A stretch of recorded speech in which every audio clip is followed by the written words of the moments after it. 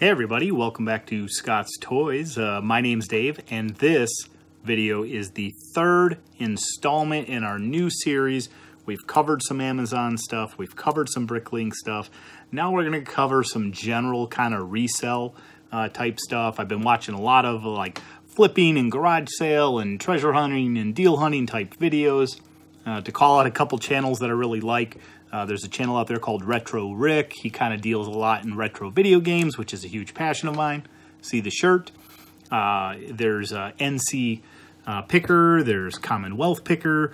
A lot of fun stuff that basically involves the concept of going out, finding a good deal on a product, whether it's retail arbitrage kind of deal, which means going into a retail store, finding stuff on clearance, finding stuff on sale, and then finding a different avenue or marketplace to be able to sell it on to make a profit, or going out to thrift stores and garage sales, Facebook Marketplace, different mediums like that, and finding a good deal so that you can flip it on eBay or some other setting, Facebook Marketplace, stuff like that.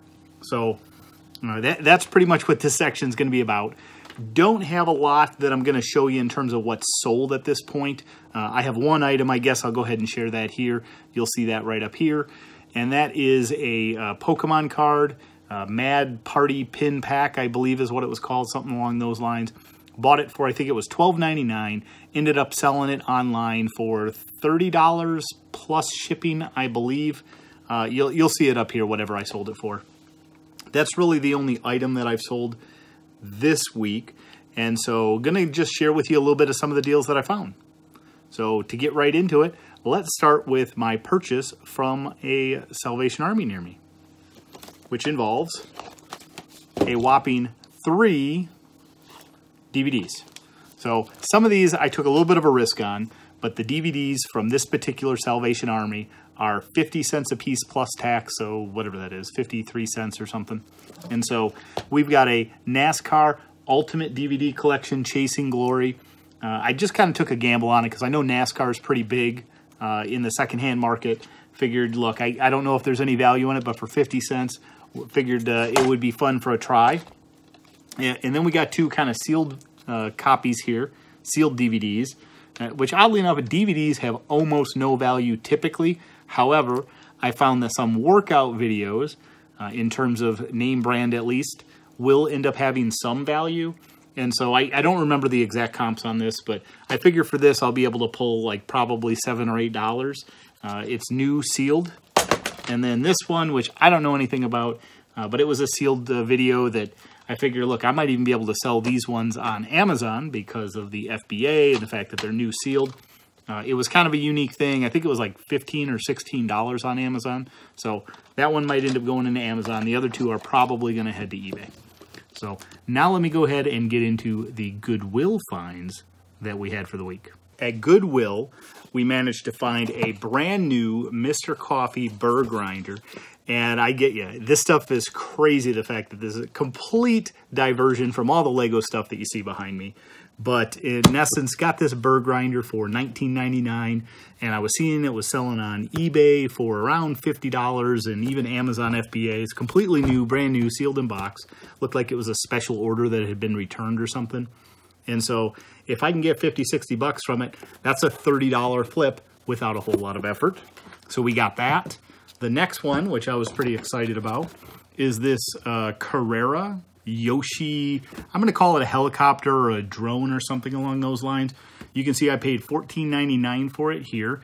And the comparable listings on eBay that have been selling around $45. They might drop down to around $40. But I figure for $20, $25 a piece, I did get 2 of these. New sealed in box. Figured it was worth a gamble and we would see what we could do with those. So I got 2 of those. Next up is kind of a fun little thing that caught my eye. It is a Pikachu thermos lunchbox, brand new with tags. Got this for $3.99, I believe. No, $2.99. And so Pokemon, obviously really huge. It had the Thermos brand with it. It looks in really good condition. The cover of it actually kind of reminds me of the 80s and 90s in terms of stuff that I grew up with. So I'm hoping this will do pretty good. This one I did a little bit of a gamble on. I didn't actually look up any comps for this. but for $3, I figured it was worth a chance. Lastly, from Goodwill, got 2 games and 1 DVD. I think they mischarged me on the DVD because I'm pretty sure they're supposed to be $1.99. But it was a TRX basic training, again, sticking with the workout thing. Sealed, new inbox, figure might end up trying it on Amazon. But they ended up charging me $2 for it. I didn't quite complain because of the next 2 finds, which are 2 complete in-box Xbox 360 games. So we got Wolfenstein: The New Order and Dishonored Game of the Year Edition. I'm pretty sure when I looked these up, they were each roughly about $15 a piece in complete condition on eBay. So just the 2 of those should be $30, covering the $6 worth of DVDs. Okay, so our Meijer haul is a little bit bigger. We got a lot more stuff. I did realize we also have 1 Target thing as well, so I'll end it on the Target item. But we're going to start off with Meijer with this Barbie, Holiday Barbie 2020. In essence, normally a $40 Barbie. They had a clearance at 50% off, and so I got this for $20. On Amazon, this is currently going for, I think it's $65 or something along those lines. So I ended up picking up 2 of those because they had them. I'm not actually ungated in Barbies yet, but I figure I can kind of wait until I do get ungated in them, or I can try and do a quicker flip on eBay. Even if I lower the price some, I figure if I make 15, 20 bucks a piece on them, it should be a good margin and worth my time. Next items are these, which I have no idea what they are. It's the 6 collection. I think it has something to do with Rainbow 6, Series 2. They're Ella's. And the price on them here actually says that it's $3.99 a piece, which would have been 50% off. But in reality, they're kind of like secret clearance or something along those lines, which a lot of people talk about. They were only $1.50 a piece. And I did see these selling on eBay for about 14, 15 bucks a piece. So got 2 of those. Thought that was definitely worth the pickup for little to no risk. Next, we have a cool little Muppet Baby plush. And this one I thought was pretty wild. It's Kermit from Muppet Babies. And got him for $3.99, apparently on Amazon FBA, which I can sell him on there because he's got tags and him not gated. He's going for somewhere around, I think it was like $18 or $19. By the time you take fees out of there, it's probably going to drop it down to around like 11 or 12 as a return. But for $4, figure an easy $5 or $10, and he looked pretty cool, so we had to pick him up. Next, we've got a Thomas, Annie, and Clarabelle Thomas the Train Engine set. Got this for $9.09, and I don't remember if it was on eBay or Amazon, but one of the 2, they had this thing going for, I think it was about $30 or $25 plus shipping, maybe somewhere around there. So I figure even if I can only pull an additional $10 from it, that's doubling my money. And so we picked up this to go ahead and try and flip. Last items, 2 items in essence, kind of, from Meijer, include something that I thought was kind of cool. Brought me back to my childhood with the Super Mario 3. This is a perler set. And if you don't know what perlers are, it's pretty much making some little like 8-bit type graphic things by taking these plastic items, putting them on a grid, and then melting it down with like an iron or something.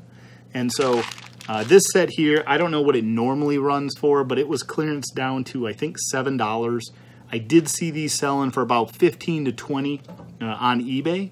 And so figure that'll be a nice $5, $10 profit at a minimum, maybe a little bit more.